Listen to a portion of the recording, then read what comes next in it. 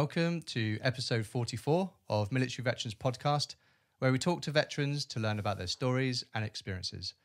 And today we're joined by Mr. Dinga Bell. Hello, Dinga. Hello. How you doing? I'm doing very well. Good stuff, good stuff.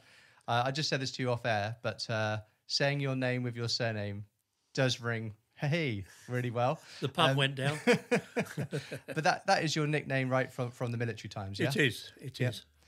Was that like day one basic or something that they gave No, that to for you? the first 3 years I was known as Twink.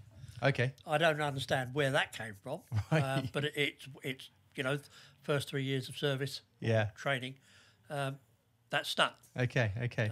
But when I hit the real Air Force, it became Dinga, and that stuck. Yeah, fair one. So that's pretty much the first time I've said your first name and surname together, as today really is the first time we've met in person. It is. We've only spoken over the phone. But to get this episode started, I will start off with a caveat that we are in your rather large conservatory, which is pretty awesome. But if it starts to rain or anything like that from outside... It sounds like a drum roll. Yeah, so we'll see how that goes, but I'm sure it'll be fine. So we've got the 4 questions at the beginning of every episode as a summary of what we're going to go into. So I will give you a challenge to answer all 4 at once. So here we go. When did you join the Army? Wrong. The Army? I'm really losing Royal it Air right now. Force. Royal Air Force. So when did you join? What service and branch did you join? How long did you serve for? And what rank did you get to? Okay, I joined in January 1963 with 180 other boys, 185 other boys. I served for 37 years as an aircraft engineer. Okay. I started off as an apprentice, but where they taught me the job. Cool. And that basically, I went up through the ranks to Chief Technician. Chief Technician. Brilliant. So RAF, I kind of sport that earlier by... Yeah, that's all right. by thinking it was the Army. I just speak so much about the Army. But you're not... I'm trying to remember the exact number, but there's not been many RAF people on the show.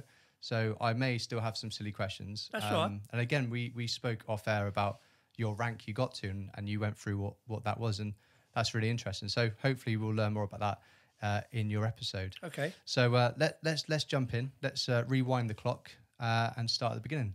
Where was you born and where did you grow up? I was born in Barnhurst in Kent, but lived in Bexley Heath. I had a very good upbringing. My father was a teacher. My mother was a parent. She stayed at home and did all the bit. I did the normal school route, which is sort of infants, junior, and then into secondary modern school, where my father taught. Okay. That tended to be a bit difficult at times. I bet. I was bullied at times when I became top in maths, again in his class because he taught maths. Right. But hey, I got over that. That's not a problem. But it was a good upbringing. I had a tremendous childhood. Good. And is that one thing you've always been good at is maths? No, I'm not good at maths. You're not good at maths? No, my father slapped me round the head when I got a C grade in GCE. Oh, right. The one thing I practiced time and time again was Pythagoras' theorem.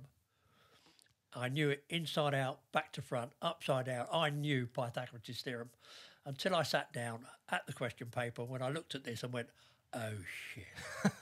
It just left me. Yeah. And when I went out, my father had already looked at my paper, and he said, "Come here." So I walked up to him quite reasonably happy until he slapped me round the back of the head, and he said, "Why didn't you answer Pythagoras' theorem?" And I went, my mind went blank. Just what happens in exams sometimes, right? Well, it did at Halton too. Okay. So you finished school. And then do you go on to college or anything like that? No, I didn't. So I wasn't bright enough. Right. I literally, when I was coming up to leaving school, I was offered, a friend of my father offered me a job in the print, e.g. Newspapers. Printing. Okay, yeah. And I saw an advert for the RAF Apprenticeship Scheme, and I decided to go for that. And Okay. I had the exam or the entrance exam for that. In the headmaster's study at school. Obviously, I passed it because they accepted me. Right. And from there I went to the Youth Selection Centre at Cardington, where, not knowing anything about the RAF, I kept on calling the corporal sir, which annoyed him beyond measure.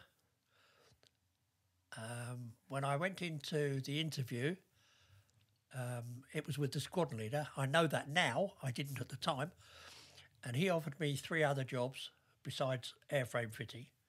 Right. So that was what you were going for as an apprentice? As an airframe fitter. Okay. Yeah, yeah. A friend of my father's, who was also a squadron leader, I didn't know that at the time either, but he said, whatever you go into, stick to it, because they will try and make you go into another branch. Right. So when he started offering things like, I can only remember 2 of them, but he offered me 3. One was a policeman and the other one was a cook.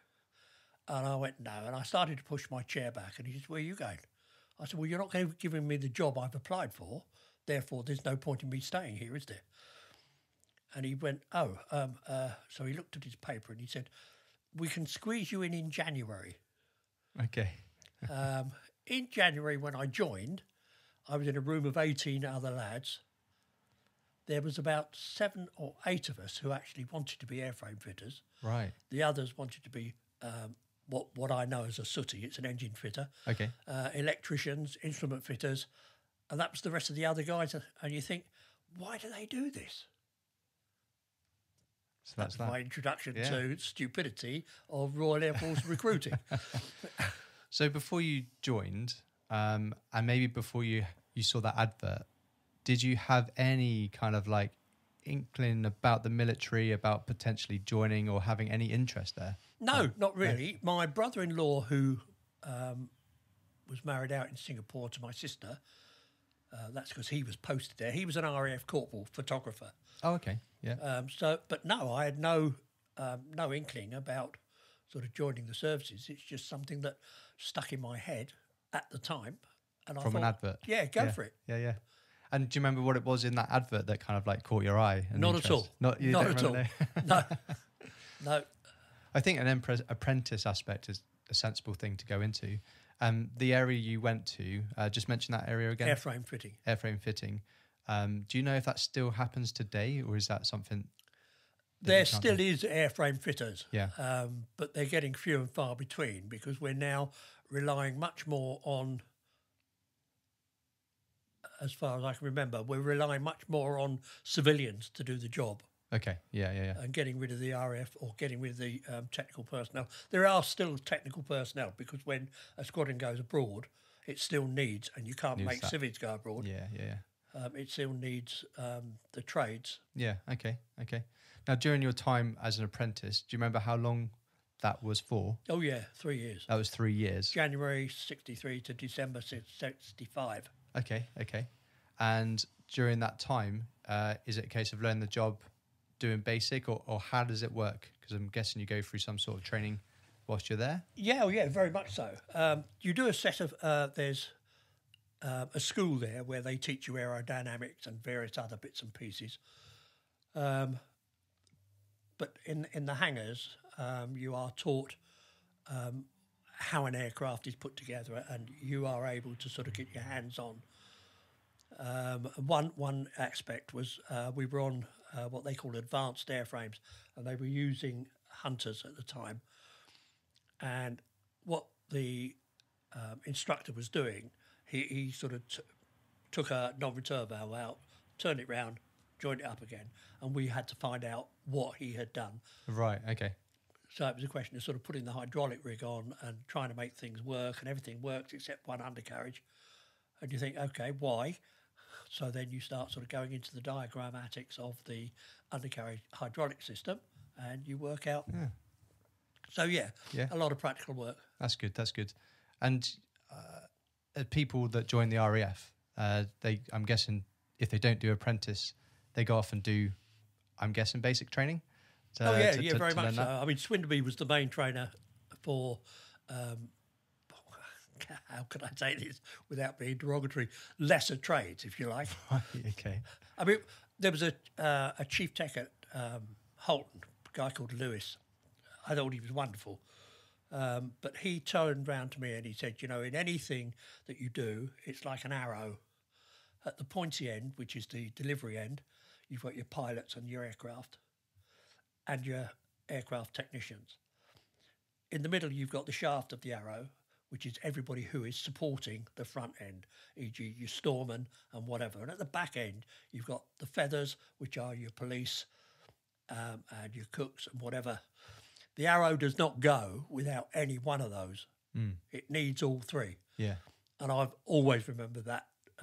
Analogy, is that the right word? But I've always remembered that. Yeah, that's a good one to think about, because it doesn't function, like you say, it doesn't go as an arrow if no, that's all right. those three areas aren't working together. And we've got those different areas for a reason, to be one strong unit, I suppose. That's right. One strong arrow. That's right. And I mean, it's the same with any job, really.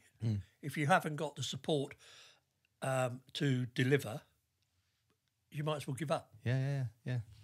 So during those 3 years, was there anything that stood out that you remember? And also being caught smoking in bed on a Sunday morning. Okay. Instead of going down to the smoking room.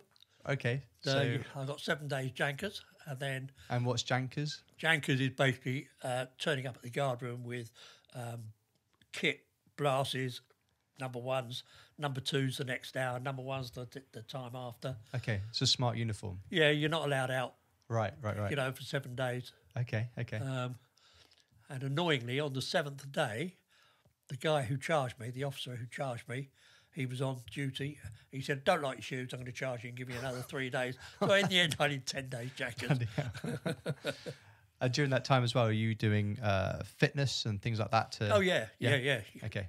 Yeah, there was a sports afternoon, and I fenced for Halton. Oh, you fenced? What, whilst you were there? Yeah. In those 3 years? Yeah. Ah, okay. Did you do fencing before? Or I did. I did it under an Italian called Laniardo at secondary school. Ah, so it's something you enjoyed? I did enjoy it very much. Great. Did you carry that on, or was that something that you? I was going to when I came out. It wasn't done at my first unit, but when I got out to Singapore, I was contacted by a flight sergeant who was an Olympic fencer. He was PTI, and he turned around and said, "Would you like to come?" And I said, "Yeah." He said, "Well, we're having a meeting on such and such a day. Come along and see what you think." So I did. And there was a flight lieutenant there who was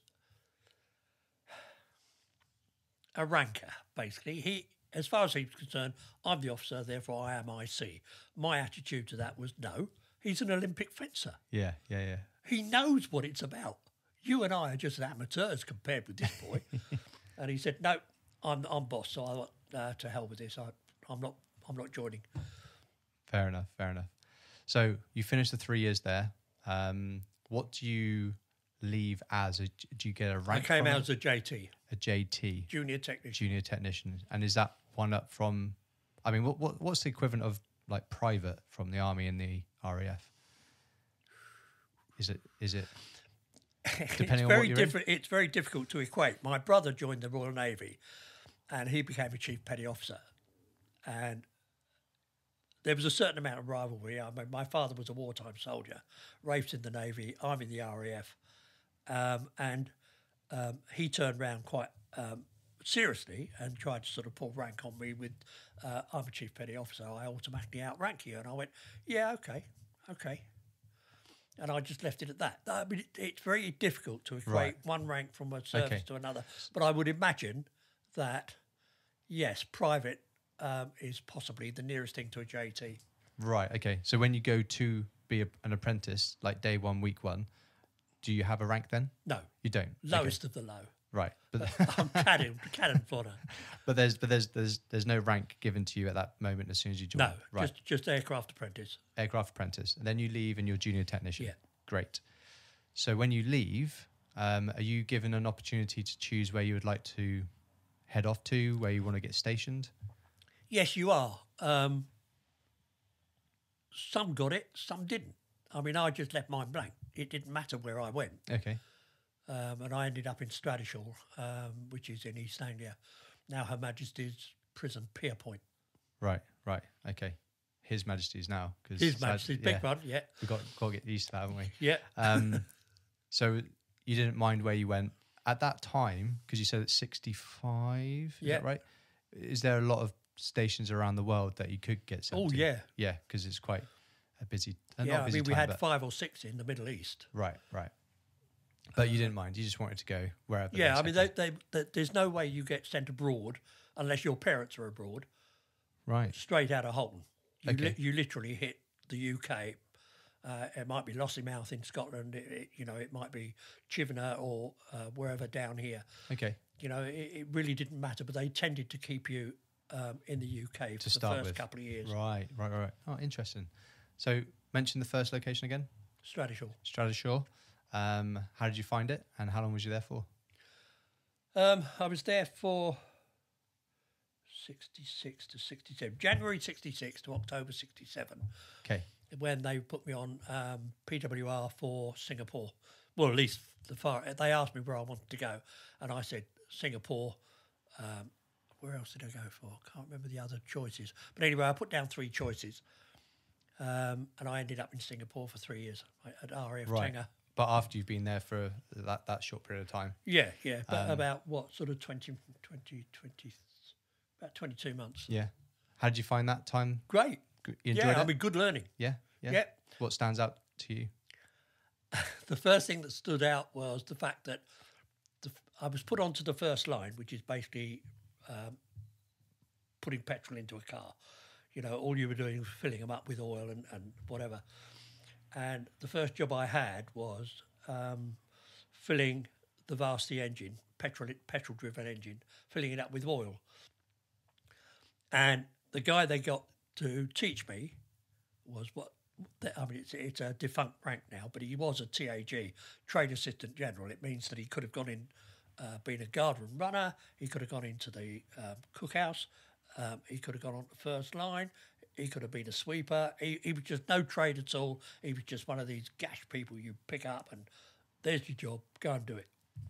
And I was most put out by the fact that here I am, 3 years as an apprentice, coming out as a JT, and I've been given a TAG to show me how to re-oil an aeroplane.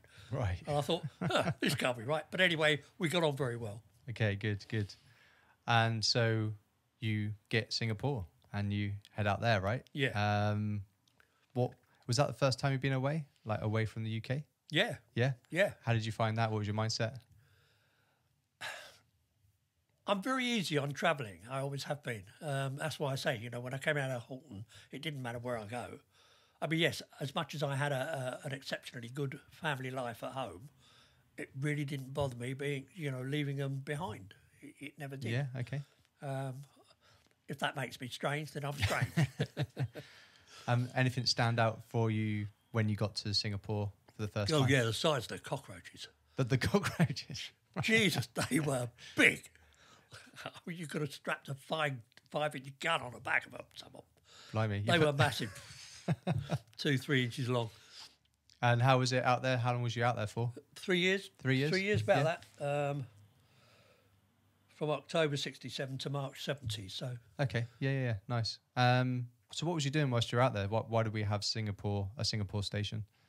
Singapore was made up of three RAF units. One was Changi. That was the main transport hub, if you like. That's where the VC-10s and the Hercules went into. I went to Tengah onto a Hunter Squadron 20. Salita was alive, I think, when I got out there, but that died a death while I was out there, I think.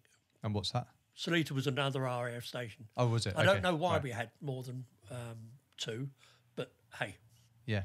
And what was you working on? Obviously, Hunters. You're working on Hunters. Yeah. And for anybody that's not aware of what Hunters are or were, There's still some air forces that are flying them. It's a single-seat fighter. At the time, it was the most heavily armed fighter in the world, oh, with interesting. 4 30mm cannon firing sort of straight out the front. The pilots loved it. The ground crew loved it. It was just a nice aeroplane.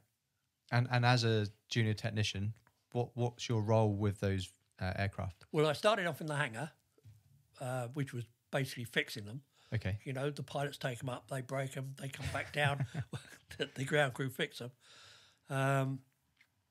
I took my corporal's exam out there, and I got my tapes up. Okay, so it's junior technician to corporal. Corporal, right? Yeah. And they put me on the line, which, as I said before, is basically sort of filling them with air and oxygen and fuel, packing parachutes. Okay. So you need some like responsible person to do that, right? Because yeah. So that's why I guess corporals are doing it. Well, I was running the line at the time, running the line. so Okay. you know I had sort of a small team under. Good, yeah. But it was good fun. Yeah.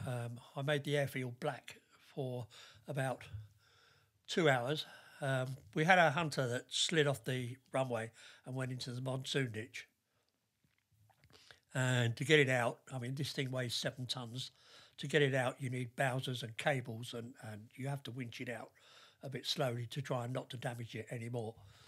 And the engineering officer out there at the time, a guy called Finney,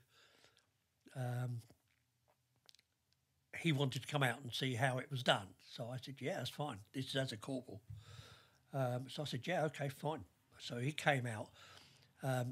When you're pulling any aircraft out of a ridiculous situation, the stress that is on the hawsers, their metal hawsers, is phenomenal. You do not stand anywhere near them, because if they do snap, they'll take your head off. It's no argument about it at all.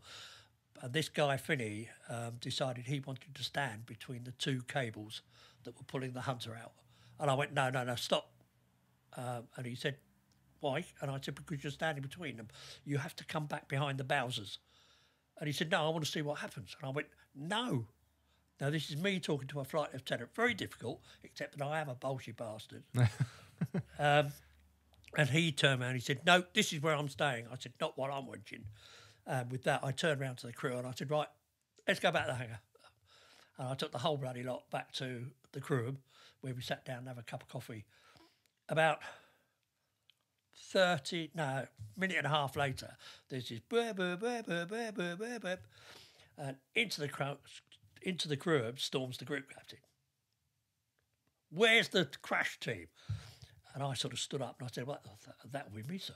And he went, why aren't you pulling that aircraft out? So I tried to explain. He said, get your ass out there, Bell, and get that aircraft out of the ditch. And I said, sir, and see me tomorrow morning in my office at 8 o'clock. So I said, oh, okay. So I dressed up in number ones and sort of went to his office. And he said, right, now tell me the story. So I told him the story.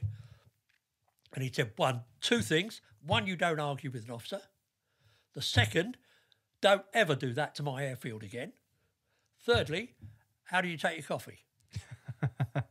And he sat down and we talked about it in very civilised terms. The next thing I knew, I was sort of being dismissed, but Finney was in the outer office, and he and I then didn't get on very well for the rest of the tour. Yeah, fair enough.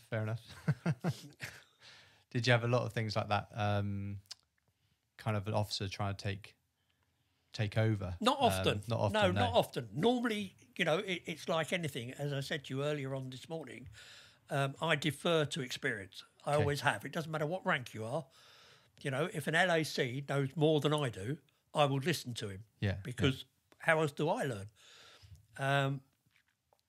But no, it very rarely happens. Most officers are, or most senior NCOs turn around and tend to accept that sort of situation. Fair enough. You can't know everything. I guess you got the hunter out and then you fixed it. So. Oh, yeah. I mean, it went into the hangar. It got all the mud and crap washed off its legs. And, there was no structural damage into the wing or anywhere else, so we were lucky. That's good. And it was sort of back on the line in about 2 days. Yeah, nice. So anything else from Singapore you want to share before you then go somewhere else? Well, we had another bit of a fracas. Same engineering officer, when he sort of put me in charge of painting all the ground equipment blue. Okay. Yeah. Don't understand why. It doesn't matter. Right. Because they're all yellow now, I think. No, they're not. They're all olive green. But they were coming from yellow to blue. I don't know why, and it matters not really. But we painted everything blue, including the engineering officer's bike. Saddle, brakes, chain, the whole thing was blue, and he blew up. Okay. he was not happy, man. That's fair.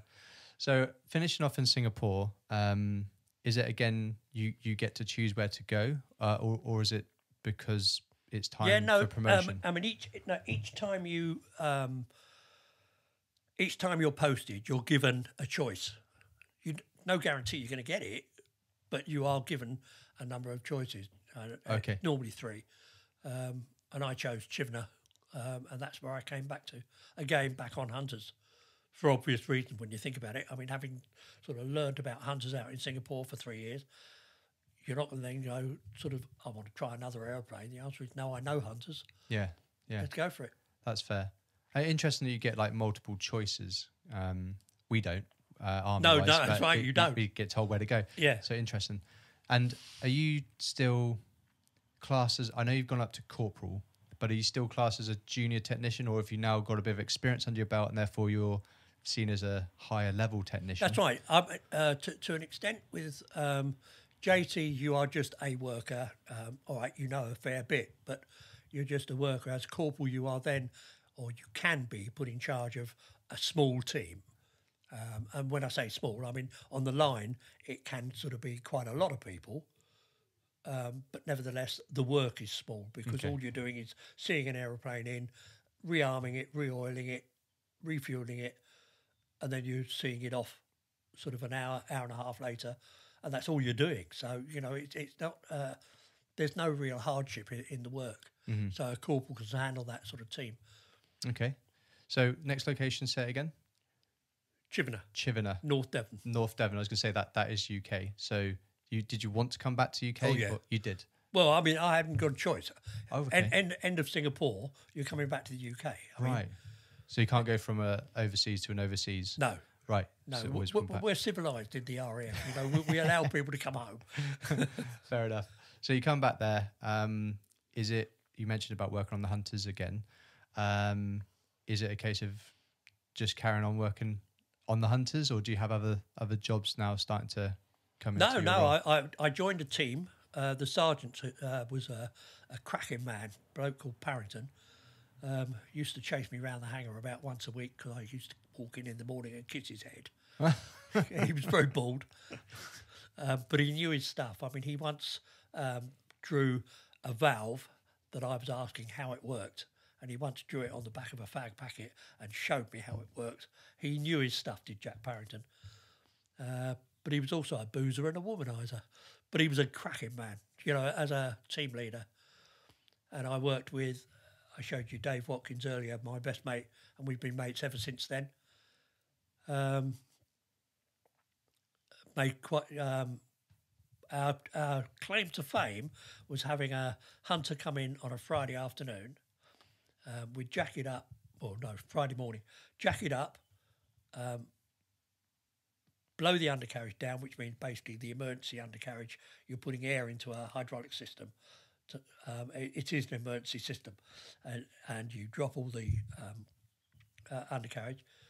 You connect a hydraulic rig, and then at dinner time, this is something that sort of the Army have never understood. Dinner time, the RAF packs up on a Friday afternoon, you know, down a pub.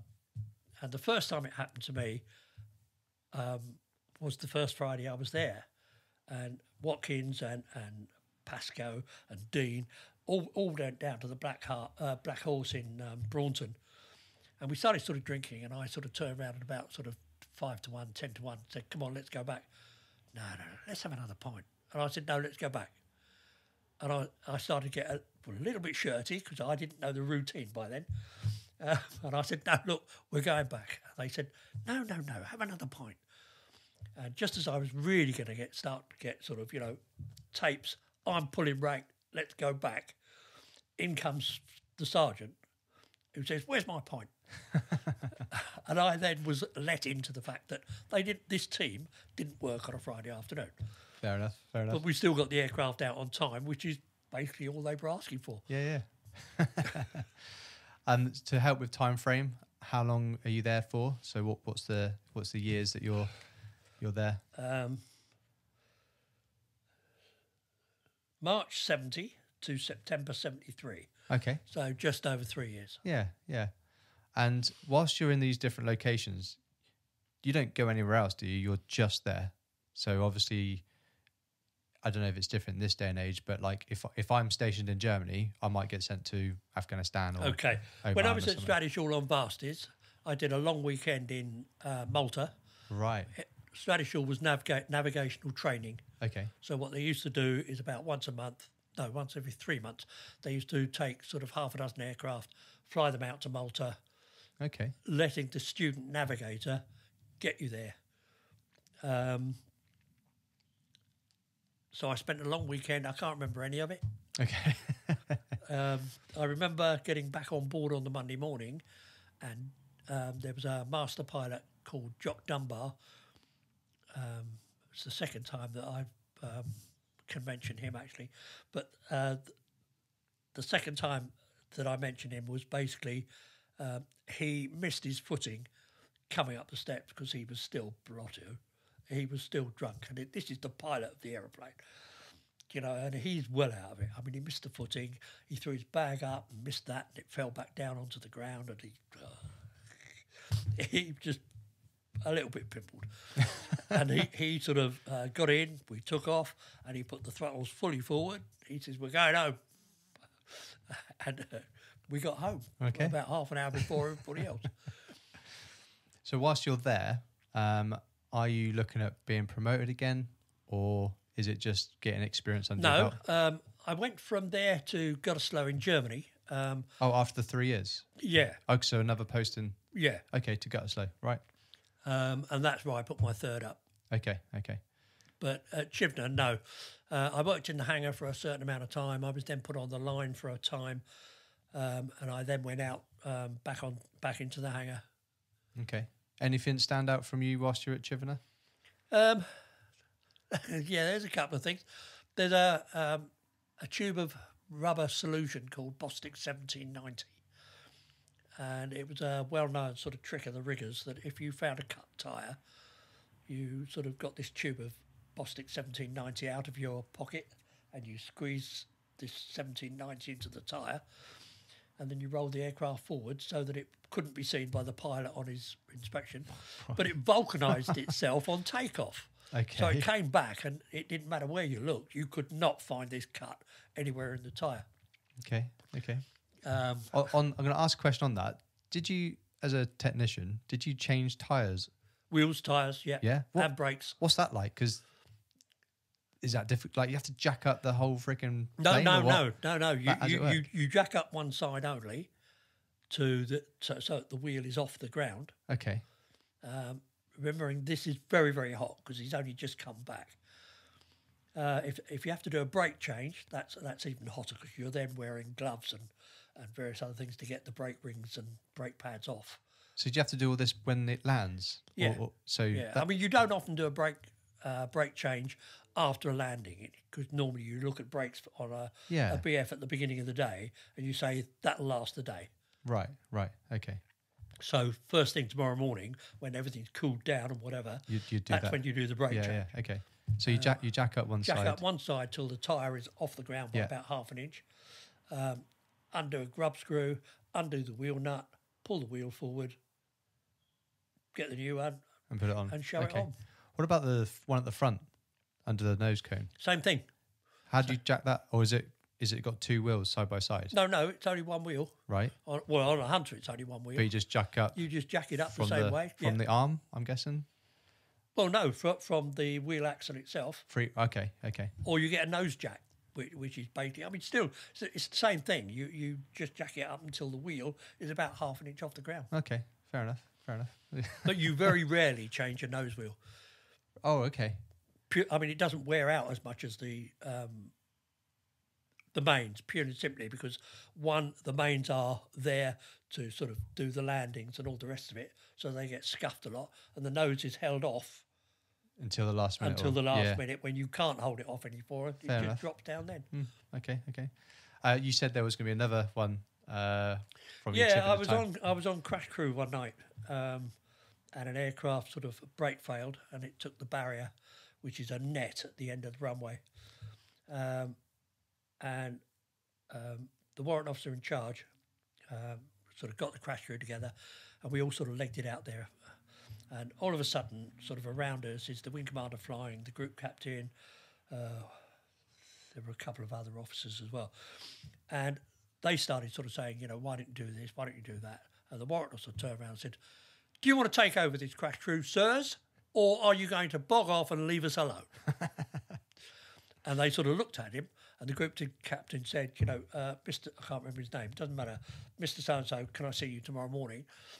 And the warrant officer said, by all means, no trouble at all, sir, but will you go away now?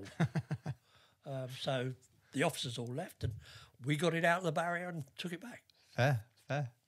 Sounds like there's a lot of there's lots of different things happening from, you know, as simple I say simple with air quotes, as changing a wheel to sorting out a vehicle, an aircraft that's gone offline. Yeah, that's pretty cool. Cool. I'm just going to say we're going to have to reduce the amount of tapping on table, just because that will be difficult and hard to yeah, edit no, out. I'm conscious when I did it. It's easy when you're kind of getting into a story. But let's carry on with the likes of getting to Gütersloh. Was you looking forward to going to Germany as a posting? Yeah, I mean, I went out there 3 months before my family joined me, so I was well into sort of where the pubs were and everything else by the time they came out. I was going on to helicopters. I'd done a course at Westlands on the Wessex before going out there. Okay. I have to say that from that course, and I couldn't get off it, but from that course, I did not like helicopters. No? No. What was the reason? Complicated, noisy. Description of a helicopter is basically 1.5 million rivets flying in noisy formation. Right. And that just about sums helicopters up, really. But I enjoyed my time. I mean, we went out on exercises and various time, you know, sleeping under tents and out in Germany. Yeah. Yeah, very much so. Whereabouts did you do that with the RAF? Did you go down to the likes of Sennelager or? I think we went close to Sennelager. I can't tell you where. No. One of the times was up in the mountains near Munich. Oh, nice. Yeah. I did a detachment with the border patrol. You know, the east-west border between the two. And they have to sort of, there's parts of it that you can't see without, because there's no roads. So basically they get the helicopters up there. We did no flying at all because of the weather. Okay. We were up there for 5 days. It's the only time I've ever had curry and beer for breakfast. And it was bloody good. That was in a German mess. Yeah, it was fun. I nearly got taken out, coming back from Oslo. We nearly got taken out by a starfighter, an F-104. Go on, can you share?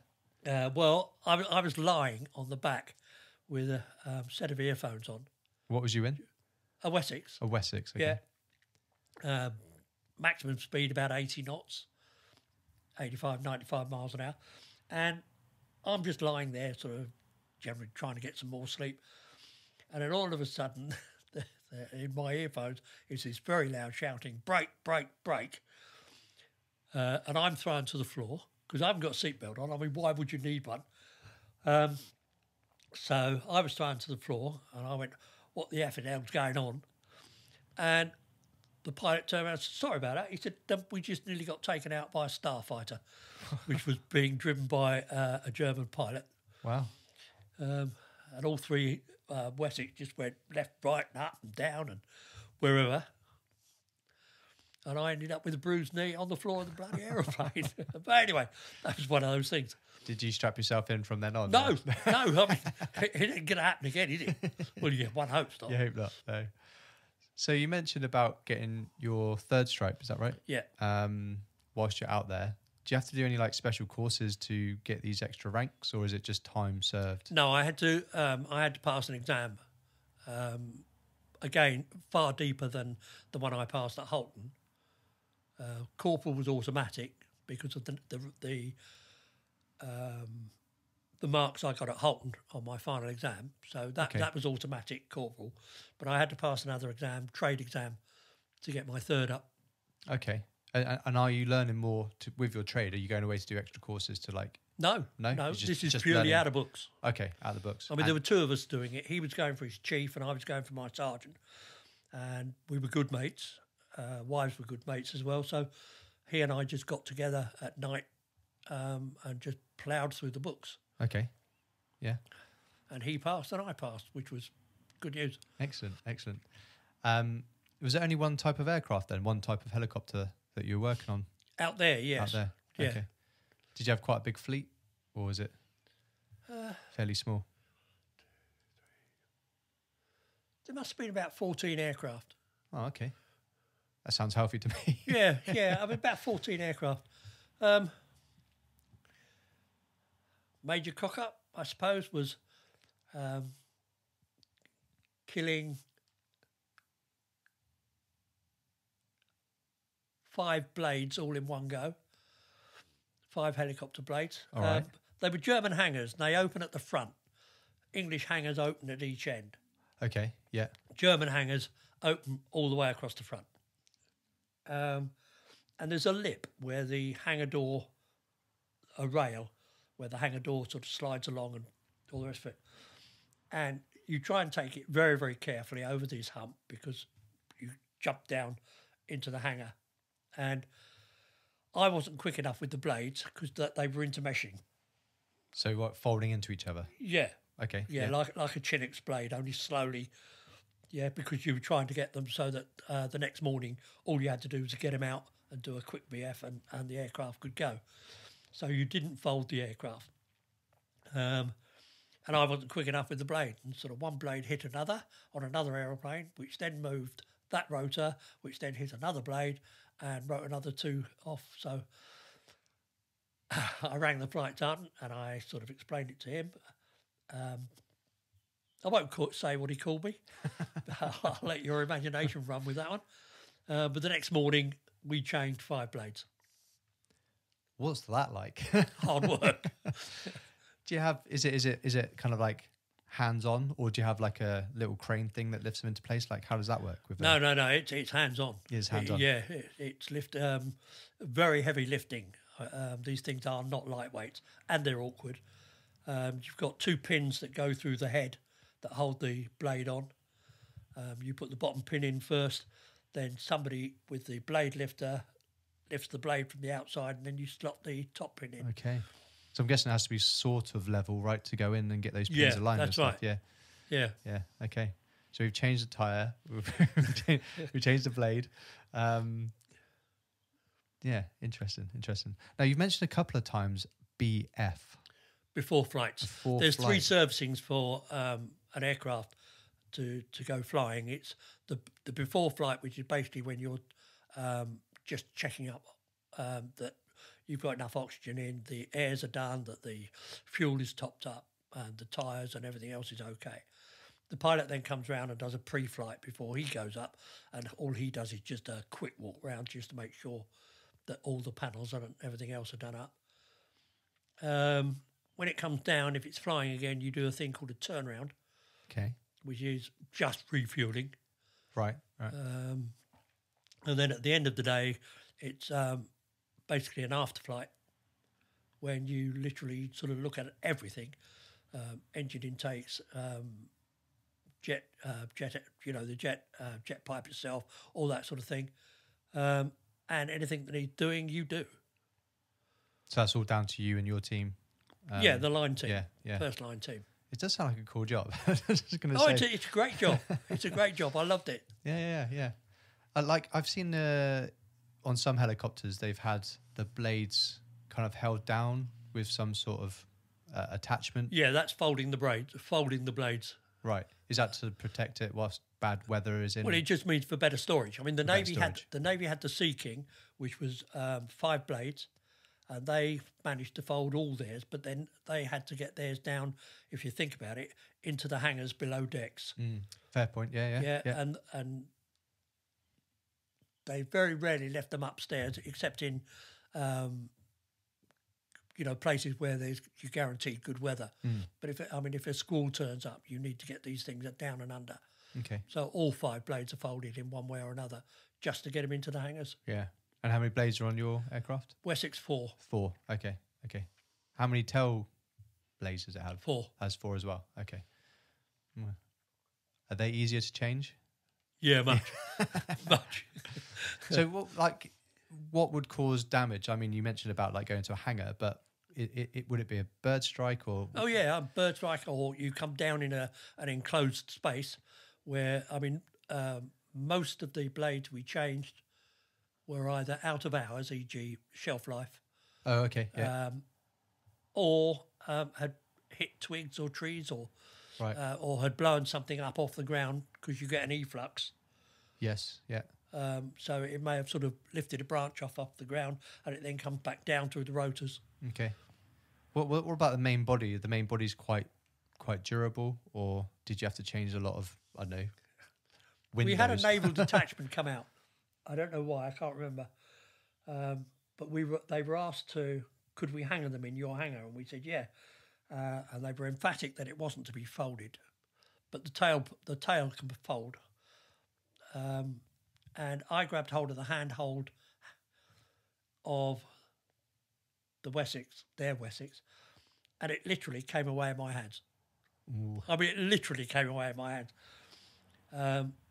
The squadron leader, no, not squadron leader, the commander of the detachment, he wanted to be charged for causing damage. Bert Goff, my flight sergeant out there, turned around and said, I will charge him, but if I charge him, you will find somewhere else to hang your aircraft. Fair. This commander, I'm a commander, sir, they're my hangars. So basically what happened was the fact that they got a repair scheme out of it. The civvies who were at, because it was only naval pilots that were flying them, but they had a civilian servicing team. And the civilian turned around and said, we're so glad you did that. And I went, why? And he said, because we've had to change the panels all the way from the back end to 3 panels up. They were corroded. Oh, really? And they could have gone at any time where we lose the whole helicopter. Bloody hell. He said, all you've done is find the corrosion. Yeah. Thank you. But I mean, the commander wasn't happy. Yeah, yeah. Can't please everybody. No, you can't. You can't. So your time in Gütersloh, I guess, comes to an end. You've picked up another stripes, and now a sergeant. Do you then get another bunch of choices of where to go next? Yeah. Yeah. When I got my third up, you get introduced into the mess by all the senior NCOs that you're working with. And, you get pretty bladdered. Especially in Germany with cheap well, beer. exactly. So they get me home. My car's still on the camp, but they get me home, and I go to bed because I am bladdered. And I wake up. It's 8 o'clock on the bedside clock. I jump out of bed, leg it into the living room, start giving my wife, holy hell, I'm going to be late for work. Why the hell didn't you get me up? She's looking at me gobsmacked as if I've got 2 heads. Yeah, she said, you do realise it's 8 o'clock at night? And I went, apologies. I'm guessing it was an afternoon. Oh, yeah. It went on till about 4 o'clock in the afternoon, and then they got me home. Bloody hell. So where'd you have to head off to after Gütersloh? After Gütersloh, it was Brawdy.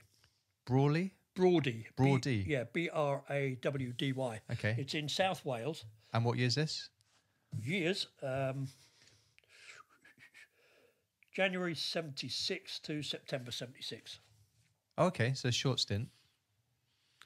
Yeah, my marriage broke up. Ah, okay. She went off with another fella.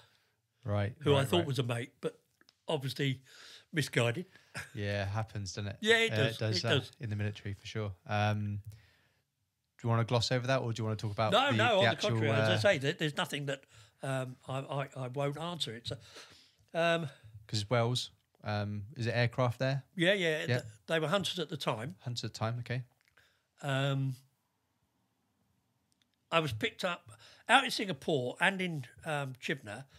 There's a thing called a starter box, which initiates everything. The pilot presses the tit and all sorts of things happen, but the starter box is where all the contacts and electrical gubbins works to make things happen in the right sequence.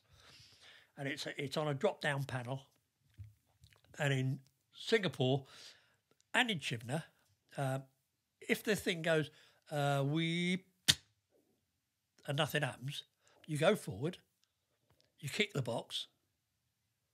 If it does it a second time, you undo a screw of the box, allow it to sort of get atmospheric pressures, because that could be the reason. Okay. Yeah. But you kick the box first to sort of loosen the valves. Works. Okay. Believe me, it works. So we get to, I got to Brawdy and I'm put on the line. Great job, loved it. Plenty of pressure and lots of fun. Good team too. And this guy came in, he said, it won't start. I said, yeah, it will. And I went out and I grabbed hold of the back end of the, where the panel goes, lifted my feet, kicked the box and said, try it now. It went. I walked back in. The squad leader went absolutely berserk. We don't start aircraft like that, Chief. No, Sergeant. And I went, sorry, sir, how long have you done on Hunters? And he went, well, this is my first tour on Hunters. And I said, well, I've done 7 years. So let's have the experience first, shall we? And he said, but it damages the stuff inside the box. I said, no, it doesn't. It allows the aircraft to start. So he and I weren't really going to get on very well. That was in the beginning part, was it? Yeah. Yeah. Fairly early on. They were FLEMs, flight line mechanics. Instead of being technicians, they were brought in purely as garage attendants. Okay. I found it disgusting, quite honestly. They were promised the earth. They were promised that after 2 to 3 years that they were going to give or be given their fitters courses and all the rest of it and become tradesmen.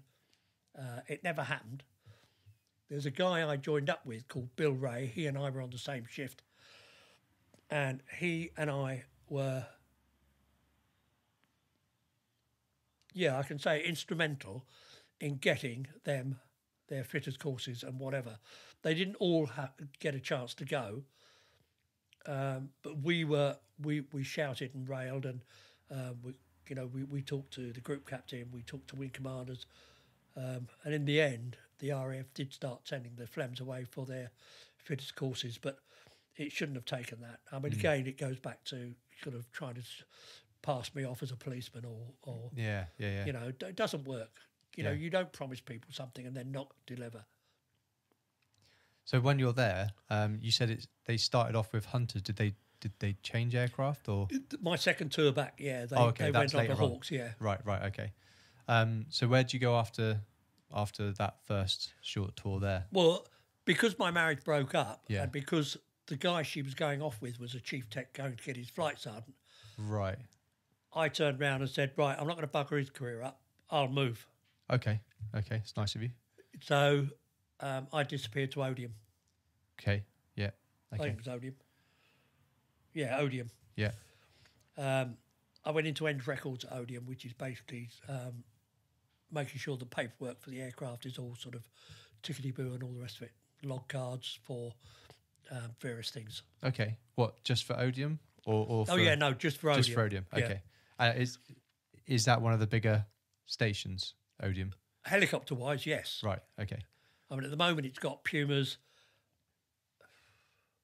Chinooks. I don't think they've got any more Wessex. But I think it was big. The army use it a lot. It's very close to Salisbury Plain. Yeah. It's just t'other side of Basingstoke and about a mile south of the M3. Mm-hmm. Yeah. But the army use it a lot, Okay. purely and simply because it's very close to Salisbury Plain. Yeah. So that role you were doing there sounds quite important, just to make sure things are all ticked off. And it was. But a little bit different than changing blades. It was in an office. I don't work well in offices. You know, I prefer the hustle and bustle of sort of actually being on aeroplanes and generally sort of making decisions in an office. Yeah, you're not making decisions. You're just literally sort of, it's another log card. Yeah. Because at this point, how long have you been in? So you joined in 63. Oh, blimey. Well, 63 I joined. Yeah. So I came out into the Air Force in January 66. It's now set 76. So I've been in 10 years. Yeah. So a decade, and you've been on the line, on line and in hangar, generally getting so it's quite yourself a difference. dirty and filthy and whatever. So did your mindset have to change, or very much so. Yeah, and how did you cope with that? Fairly well. Fairly well. Fairly well. Yeah. I mean, you're still in a service. You still realise that a job's got to be done, and once you get to know the job, then it's easy. I mean, anything's easy once you get to know. Taught me a lot about log cards, because up till then it was just a question of, all right, it's a log card. And I'll admit to being a bit naughty when it came to log cards. And you talk about log cards. Is this for the vehicle? So for the aircraft with flying out? The blades, the gearboxes, batteries, oleos. I mean, everything's got a log card. Okay. It's got a serial number. You know when you put it on. You know when it's come off, when it's been serviced. I mean, it's a history of that particular piece. Right. So not as a one individual aircraft. It's an individual part. Oh, yeah. Wow. Very much so. Yeah.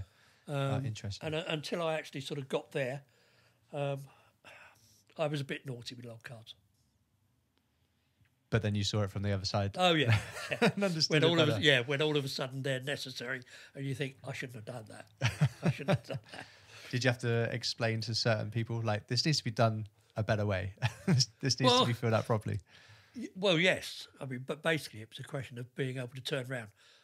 I mean, there were a couple of times when I turned around to the people in the hangar and sort of saying, where's the log card for so-and-so? Oh, it must have got lost. Oh, well, in which case, change the blade again. Well, we can't. Yes, you can. Because I haven't got a log card. Therefore, you don't know how much time that aircraft or that gearbox has done or whatever.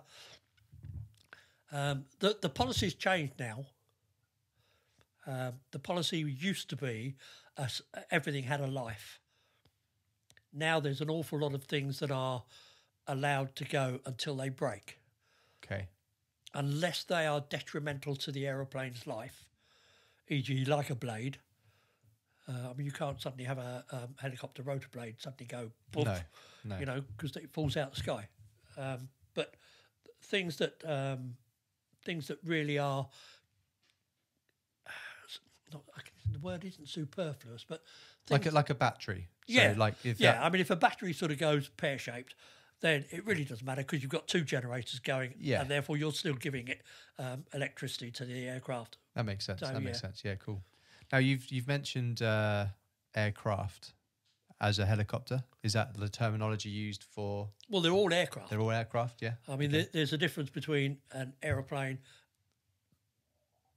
which the rotary wing call planks, because it's literally sort of a wing. Yeah. Yes. Yeah. So the rotary wing sort of call us planks. Choppers is the word for fixed wing aircraft or fixed wing maintenance, if you like, that they derogatory call helicopters. Okay. It's like calling the army pongos. It's just one of those things that happens. Yeah. There's nothing behind it. It's just friendly rivalry. Yeah. Now moving on with your career. Yeah. How long was you there for at Odiham? Well, I came out of NJOPS. NJOPS. End Records. I came out of End Records and I went into ASF. Within Odiham? Yeah. Okay, yeah. That was me back on my, working on aircraft. So I'm sort of a happy bunny. Still a sergeant? Yeah. Still a sergeant, okay. I made it up to Chief then and got moved to Pumas. Right. Off Wessex, onto Pumas. A claim to fame now. This sounds as if I'm going to blow my own trumpet. When I took over the Puma Major team, it was putting aircraft out something in the region of 18 to 20 weeks late. I can't remember the timings now, but you've got something like about 44 days to do a Puma Major. I think it's 44. But it doesn't matter. And they, because of their type of work and the chief they had before them, they were putting it out sort of something in the region of... they were putting it out late, which cocked everything else up down the line because there was aircraft running out of hours that needed to come in and they weren't able to, so they were having to extend that life. Awful lot of work. So I was put in charge of the Puma team and I went in there at about 6:30 the first morning, sorted all the paperwork out. It was a brand new aircraft. It was coming in that morning. I sorted all the aircraft out. The first guy came in. I introduced myself. I asked who he was. And I said, right, there's your paperwork. Get on with it. And he looked at me and he went, but this is for the tail rotor. And I went, yeah, and? And he said, well, I don't do tail rotors. He says, I do the undercarriage. And I said, I'm sorry? You do what? He says, I've only ever worked on the undercarriage. Oh, well, no wonder you're going out bloody late. Yeah. Because the moment you go on leave or you're sick, Yeah. there's nobody to work on the undercarriage. Yeah.